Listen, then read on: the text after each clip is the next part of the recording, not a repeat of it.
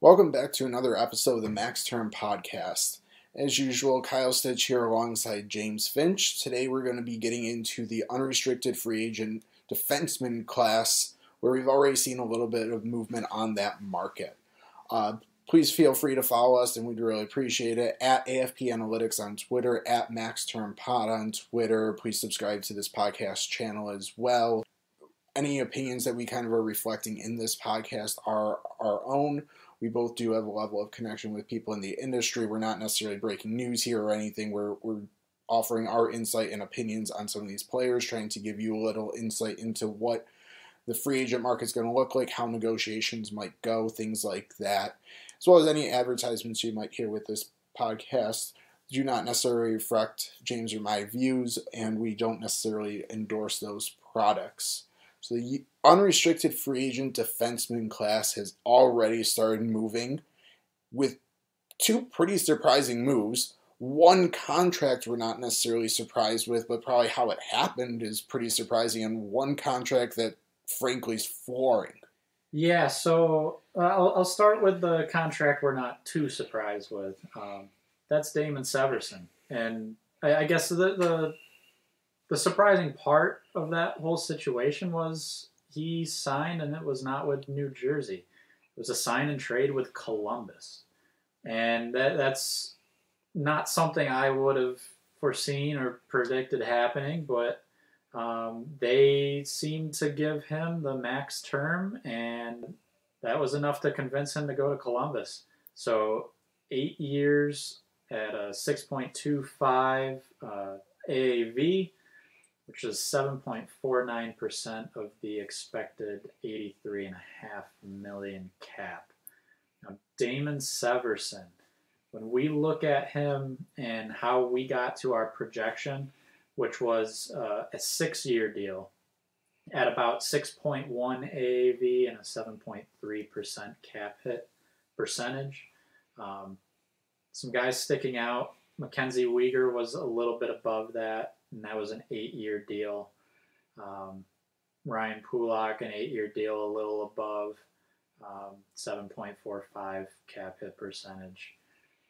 Our deal was really kind of around a Tyler Myers, Eric Johnson, Jonas Brodin, that level of defenseman. So at the time of those deals being signed, probably a good number 3, or at least perceived to be number 3 defenseman on teams.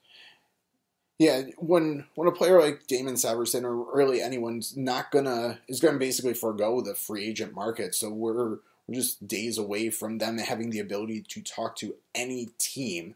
If you're going to choose to give up that option, you better get a good contract. You better get something that you're very happy with. So for Damon Severson, he gets 8 years max term deal.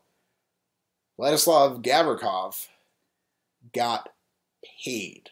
He got paid, but it's a short deal. So kind of the opposite of the Severson, where Severson went for the length of the contract, not necessarily as much with the AAV, at least in our eyes, where Gavrikov went with a short deal, 2 years, and he was able to get a much higher AAV than we were expecting him to get on I believe we had Gavrikov for a 5-year deal. So our projection was 5 years at just under 4.9 AAV. That would have been 5.84% of the cap. And he ended up getting a 2-year deal at 5.875 AAV. So about $1 million higher per year than we projected. That cap hit percentage, the actual, is 7.04%. What do you think of this Gavrikov deal? I was floored when I saw it. I went through all the possible comparable players that kind of our projection model spit out. If you want to learn more about our projection model, or kind of why we're using percentage of the caps, we touch on that on in our first episode of Max Term Podcast. So if you missed that, feel free to go back and listen to that as well. I was floored with Gavrikov's contract. I looked to try and find a comparison. I could find someone that maybe got close to the cap hit percentage, but those were all like 6, 7, 8 year deals, which if he had done something like that, I would have been surprised, but maybe not shocked. And then most of the guys that signed that 2 year deal were much lower AAVs and percentage of the cap. So there's really no comparisons. So Cap Friendly, a great resource, tweeted out something about there's like 4 variables in a standard in contract negotiations, and I fully agree with what they're saying here. Value terms, signing bonus, clauses. Gavrikov checked every single box. That was the cost of the LA Kings making sure he did not hit that free agent market. Also have to maybe consider a little bit, if he's playing in California, California has a really high state income tax, so that contract's worth a lot less in California than if he could have maybe signed that in some place like Dallas, even with Seattle, Vegas, one of the Florida teams, Nashville, where there's no state tax. So maybe there's a level of that needing to be kind of smoothed out as well. But I usually it's like, oh, okay, that comp makes sense. That's why that contract was signed. Maybe I don't agree with it, but Gavrikov, I can't point to anyone. So the closest I can get with a contract is Nikita Nikitin at age 28 with Edmonton. This was signed before free agency in the offseason of 2014. It was a 2-year deal, 4.5 AAV. So at that time, it was a 5.45%. That's still much lower percentage-wise. And, okay, we were there on the length, but it's not a perfect comparison by any means. And if we flip around the other way and look at the cap hit percentages, that made sense. Like you mentioned, those are all deals that cap hit percentages of comparables that match what he actually got, the 7.04%. All these comparables, the deals are at least 5 years, but mostly 6 or 7 years. There's Eric Johnson, Tyler Myers, Jonas Brodin, Nate Schmidt. So there aren't really contracts that have really happened in the past decade that make this Gavrikov deal make sense. I think we can talk ourselves into it by breaking down a little bit what kind of the situation is, looking at the class as a whole. So we touched on the unrestricted free agent forwards in our second episode of the podcast. Feel free to go back and listen to that as well. But in that, we said we don't feel comfortable necessarily pinpointing a name that's going to be the top guy paid, and there might not be a contract signed over $6, $7, $8 million for forwards, and the same thing's really here in defensemen as well. So looking at some of the defensemen available, we have, well, at the time, Damon Severson was still projected to be available. We have Dmitry Orlov, who's the left shot defenseman, Ryan Graves, the left shot defenseman, Shane Gostisbehere, who's a left shot defenseman, and then Brian Dumoulin, Eric Gustafsson are the next couple left shot defensemen before we get to Ian Cole. Looking at those names, I don't see many guys that are in the same profile as Gavrikov here. No, I think that's something that absolutely played into this contract that he got. Was the Kings saw him as a step above those guys. He knew that he could use that to his advantage, or his agent did at least. And that kind of explains the higher average annual value and the low length. They wanted him signed before UFA, and that's what it took. And it's interesting, we usually see the right shot guys kind of get that premium, teams really needing to find that fit, but the LA Kings are stacked, absolutely stacked on the right side. They have a lot of puck movers kind of in the Dmitry Orlov mold, so they were really looking for more of a physical present, but ironically on the left side, where this year they're just, I think I see 2 names, Ryan Graves and Gavrikov, and they stuck with the guy who was familiar and played well in their system. Absolutely, and I think part of that is there are 31 other teams that are going to be looking to improve their roster, and they're going to see the top of the free agent market. Gavrikov was right up there, and it's not a class that is jumping off the page in quality depth. It drops off a little bit, like we mentioned, and getting that deal done now, right away, locking it in, the Kings don't have to worry about that spot now.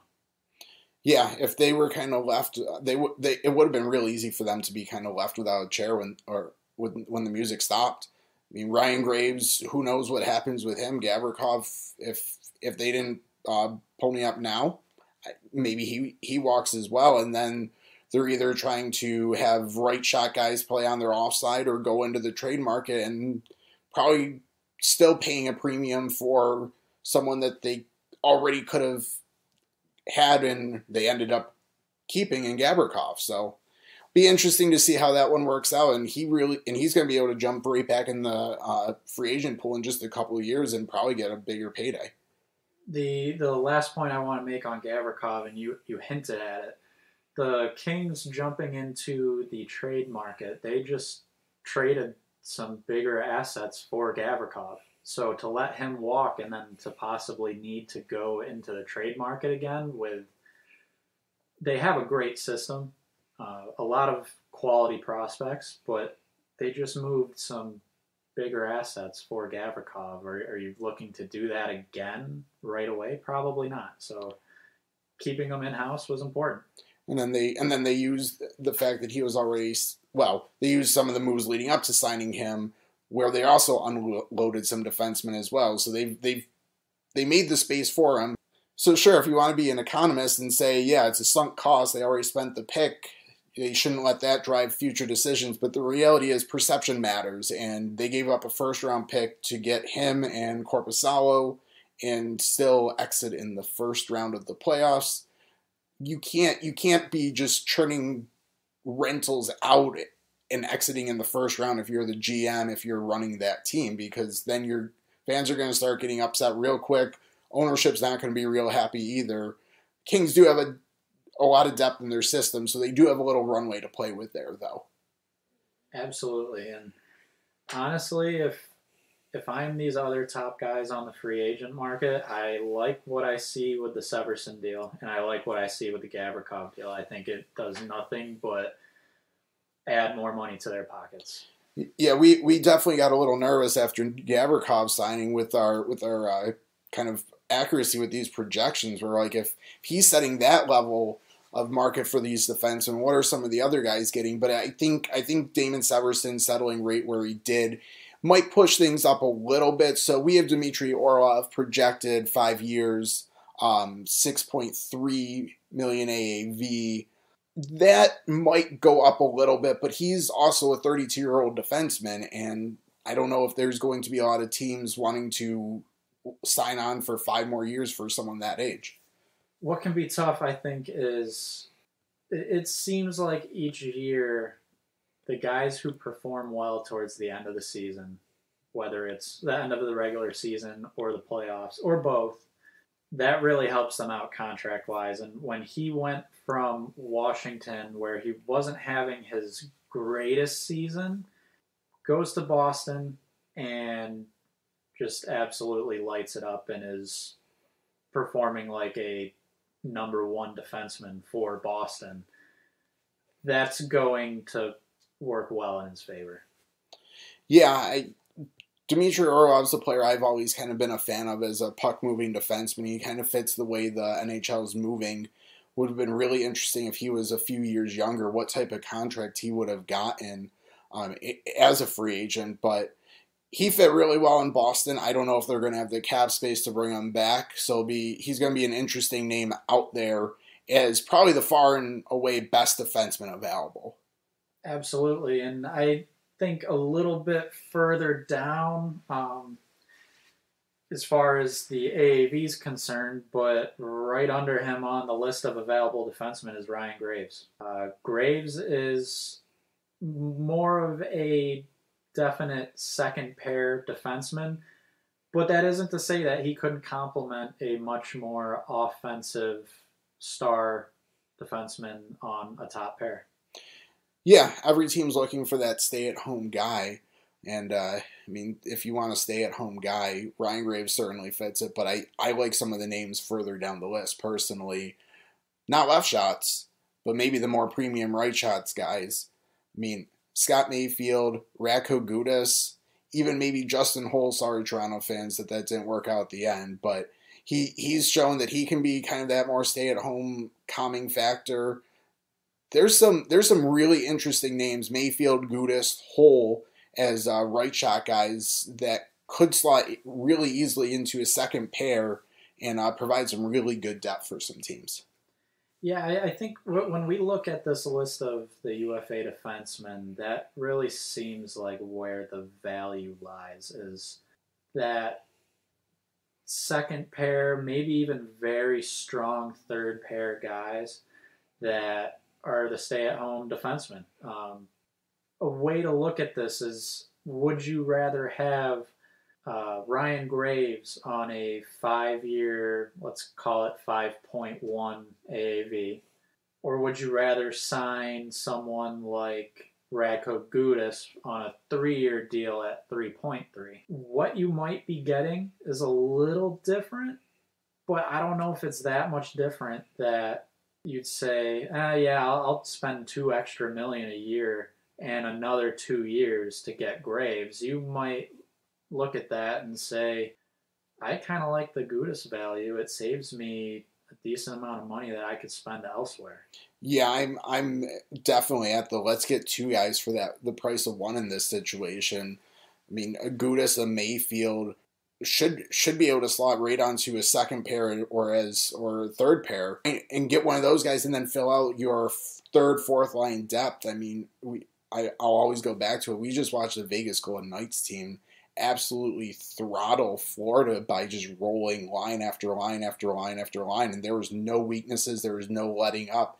I think some of the teams that exited earlier in this playoffs just didn't have that same strength that Vegas did. So if I'm a team and I can save a couple million and get a very similar player who maybe just doesn't have the same, prestige and box score numbers, I'm absolutely doing that.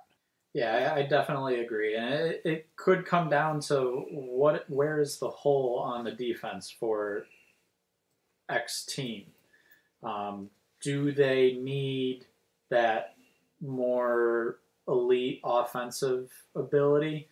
I don't know if I want to say elite, but what Orlov brings offensively is definitely more than what Radko Gudas would bring. But if you already have someone in that role where you would slide someone like Orlov into, and you have the hole a little bit more down the defensive lineup, there's not a real reason to use all that cap space up on Dmitry Orlov. Get the value player in Radko Gudas and use that money elsewhere. Or maybe you can, pardon the bad joke here, plug that hole with Justin Holl. Yeah. I'm more of a fan of Justin Holl than Toronto fans are at this point. But I don't know if I like him quite as much as a Gudas or a Mayfield, but it is still definitely a solid option. I think there's 23 players that were on the Toronto Maple Leafs roster this year that we're both probably more fans of than their fans are right now anyways. So that's definitely true, but they do want their core four to stick around, I think. We'll see. We'll see what they do in Toronto. But, yeah, Justin Holl, not the best player in the fans' eyes. Yeah, he's a player that probably, even if you're just trying to shake things up in Toronto, he's going to hit the market. And being a right shot player, as Justin Holl is, there's going to be a market for him. I like our 3x3 basically projection there for him. But another interesting kind of right shot guy, right around that $3 million range, but maybe the complete opposite style defenseman, Kevin Shattenkirk. Yeah, he's a fun one because he's kind of a forgotten defenseman, I feel like, in the past couple of years. Ever since he went to Anaheim, I mean, they haven't been too good in recent years, and I sometimes look at this list and I'm like, oh yeah, Kevin Shattenkirk, he's still playing. He's not necessarily old. He is towards the end of his career. He'll be going to age 34. he should be a bottom pair guy, but he can still provide value if you need, say, a second power play defenseman or a defenseman to man your second power play. I think he's still very capable of that. Yeah, after we get like looking at Shattenkirk, Ian Cole has been around a long time. There's some other issues that I wouldn't necessarily touch there if I'm a team. Carson Soucy's a nice depth player. Luke Schenn could be interesting. Troy Stetcher. But then I don't love the names after that, really. Unless Alex Edler's available, which I'm just not thinking. I'm feeling like he's either staying about where he is or hanging it up at this point. If you need a defenseman, you miss out on kind of one of those bigger names. I don't know where you're going. Yeah, it's kind of hard when you look at a bottom pair. You tend to find guys there that you're either not wanting them on the ice at all, or they play specific roles for you. Maybe they're a strong penalty killer. And I think there's guys that you could plug in on that bottom pair where you are happy you have them on your team. They play a very strong penalty kill role, or they are your defenseman on the second power play unit. But there aren't a lot of those guys in this free agent class. The depth here isn't great. You start to get to like a Dmitry Kulikov, not a player I would really be targeting at this point. Those Ian Coles, Kevin Shattenkirk, a Carson Soucy, he's a good penalty kill defenseman. Those level of players, that's your ideal bottom pair. Once we go below that on this list, it gets a little more shaky. And I think there's going to be plenty of teams looking to fill those kind of bottom roles. Everyone's always looking for that extra kind of depth defenseman anyways. So it's going to be interesting if maybe some of these guys who we have projected on the lower end here are able to take advantage of the fact that there's a lower supply of players, and maybe if we're going to be wrong on some of these contracts, we might be a little bit low on some of these lower end defensemen because teams see the value in having some of these depth guys. So Luke Schenn, we have 1 year, $1.6 million. How do we kind of get there? Luke Schenn, we've got him at 1 year, about $1.5 million, and that's a cap hit percentage of 1.87%. And a player like him, he's probably a penalty kill guy on your team, but he's very low-key strong at 5v5, and that's something that's really important for your bottom pairs. You don't want them to be hurting you when they're out on the ice. That style of player that Luke Schenn is, contract comparables, some that are a little bit higher would be like a Braden Coburn when he signed in Tampa Bay.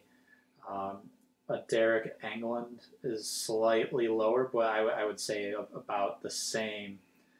Nick Holden is another player who historically has been a stronger bottom pair defenseman that can help on your penalty kill.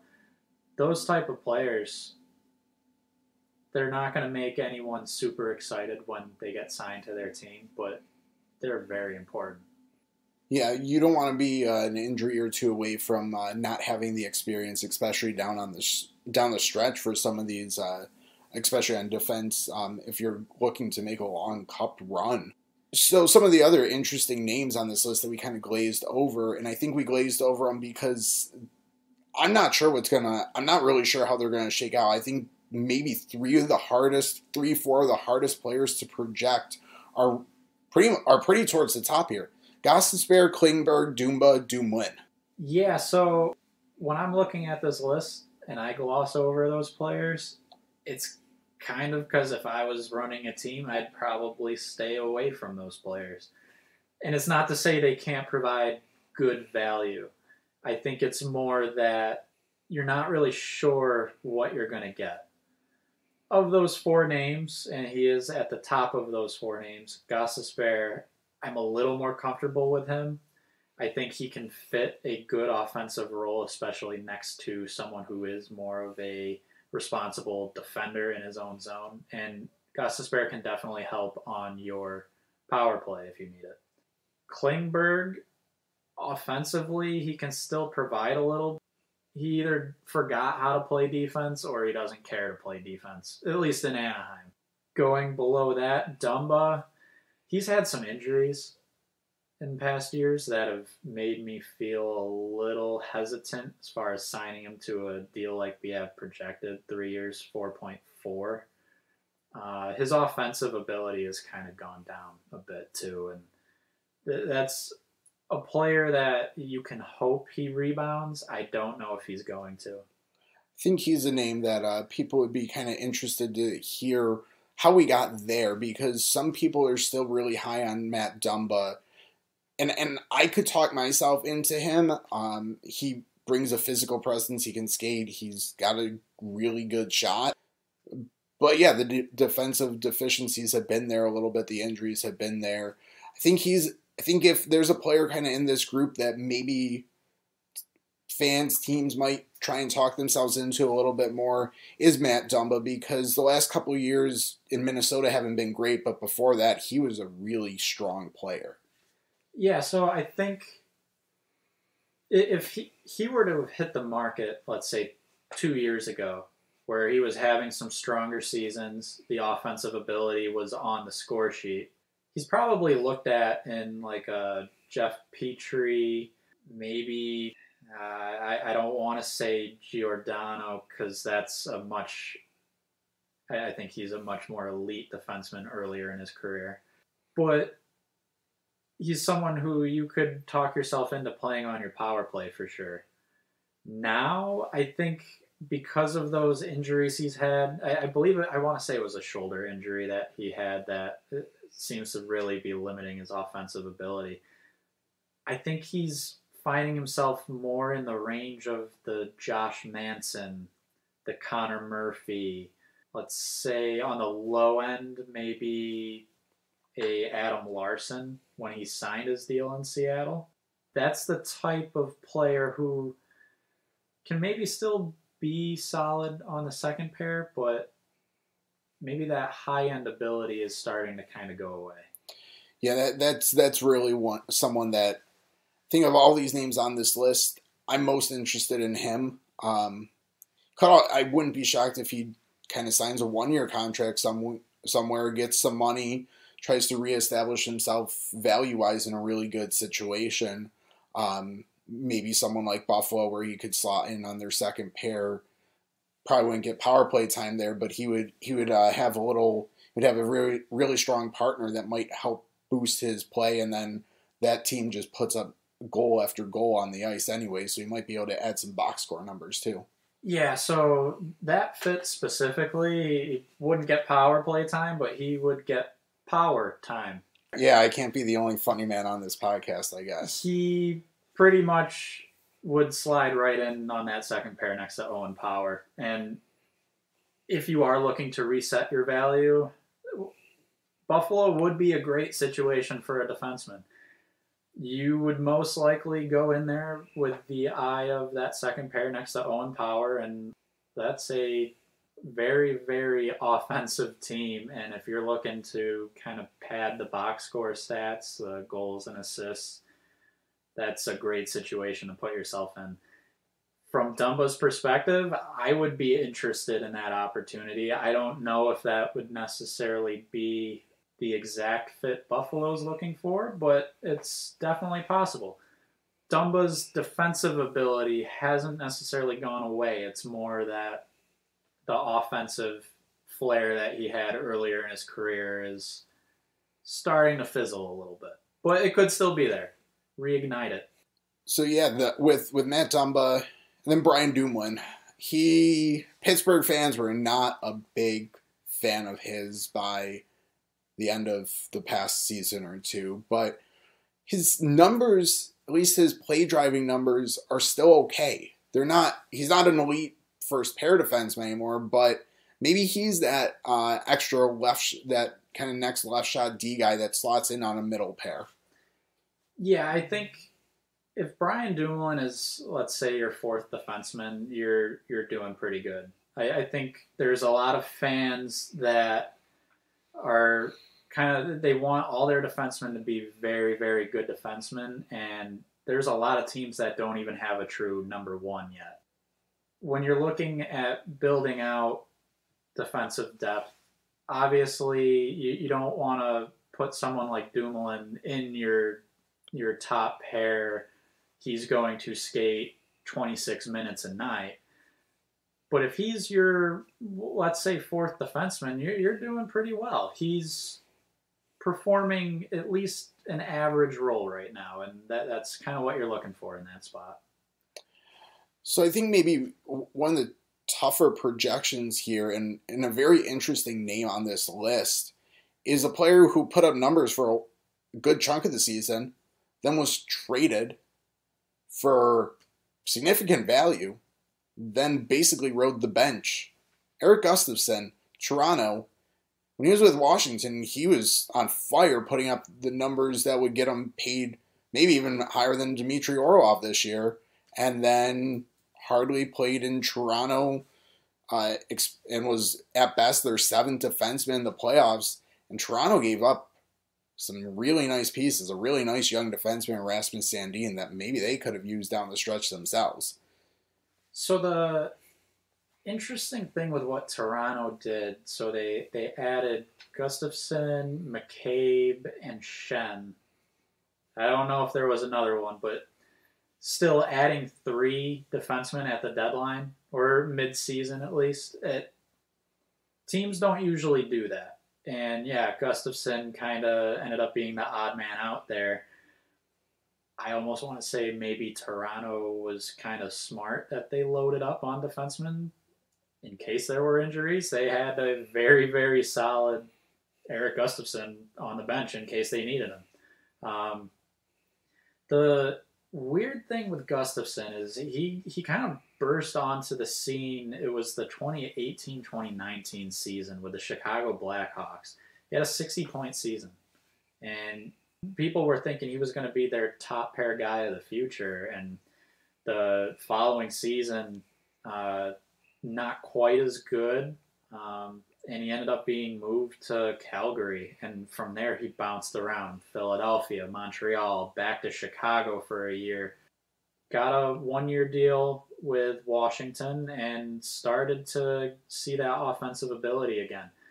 Washington kind of had a thinner defense due to some injuries, and they also moved Orlov, I think, just before Gustafsson. So maybe not a whole lot of time there for Gustafsson to move up the lineup, but he performed very well. 38 points for Washington, and in the 9 games he saw with Toronto in the regular season, he still had 4 points. For a defenseman like Gustafsson, his true value is going to be offensive, and he seems to have kind of found that touch again. So who do we have driving that 3-year, almost $3.4 million AAV? Because we talk about building a market basket of players as comparisons, and that seems like what we have to do here, because the range of outcomes for Erik Gustafsson is pretty wide. Again, with Gustafsson, he's an offensive defenseman. That's where his strength really lies. Some comps that were a little bit higher, and I think more consistent in their careers as far as offensive defensemen, it's Kevin Shattenkirk and Tyson Barrie. Their deals were right around 4.5%, or Barrie was 4.5%, Shattenkirk about 4.75.